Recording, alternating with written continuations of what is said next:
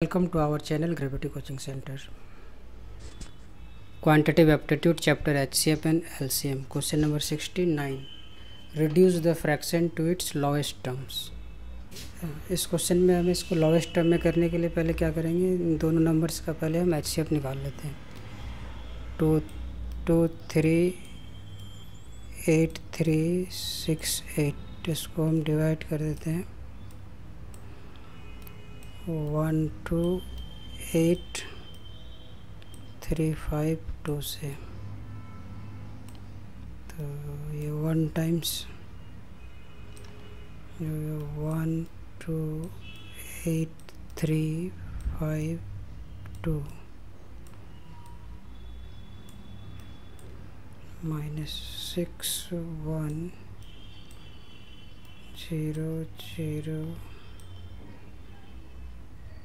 1, 1, 1, 2, 8, 3, 5, 2. 1 times 1, 1, 0, 0, 1, 6. Subtracting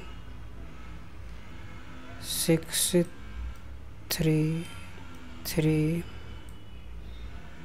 8, 1.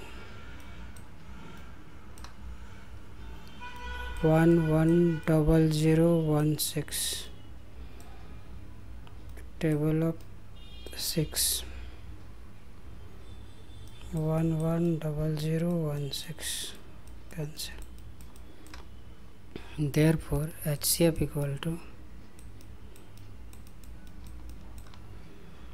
1, 8,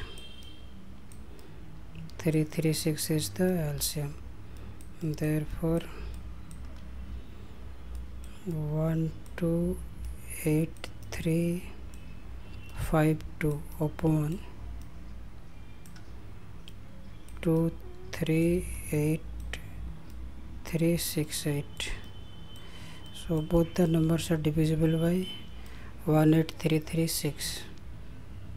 7 times, and this one become 13 times. So 7 upon 13 is the required answer. So option C is the right answer.